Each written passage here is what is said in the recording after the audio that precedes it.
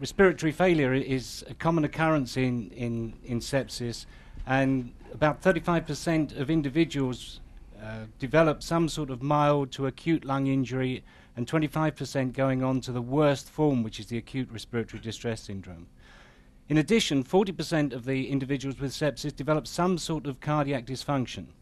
This affects the lungs considerably, and at a site of inflammation there's an increase in the amount of neutrophils arriving at that site, and in the case of acute lung injury, the lungs fill up with cells and fluid, particularly due to the neutrophils, and these are there to kill bacteria, but in addition, if they get there in too many numbers, then they release a lot of materials that can also injure the tissue, and so you get the destruction of the normal lung tissue.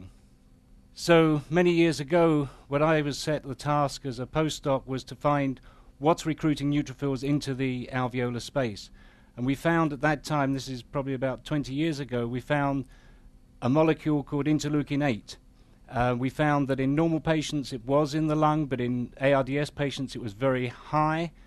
The amount of IL-8 that was in the lung corresponded to the number of neutrophils that was in the lung, and also in those patients with sepsis causing the lung injury, that there was a massive amount of this material inside the alveolar space. So what we did was set out to find a material that could block the neutrophils seeing this material, so that they couldn't respond, they couldn't migrate, and they couldn't release these chemicals to destroy the lung.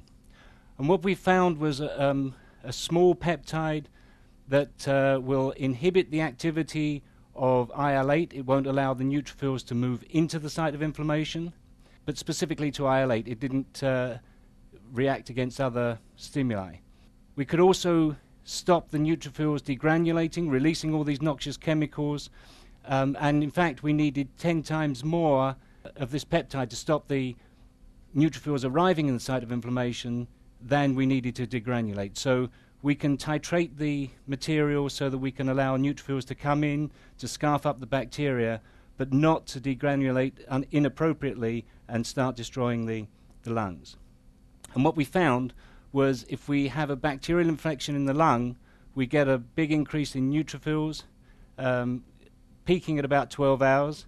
But if we give this material that we've designed, those neutrophils don't come in. The response is much less. In addition, although macrophages can't smell, can't see, can't recognize IL-8, they come in at about 12 hours, peaking at about 48 hours.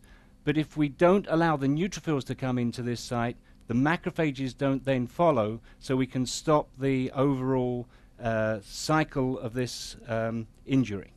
We've shown that it's useful in bacterial infections. We've shown it's useful in other forms of acute lung injury.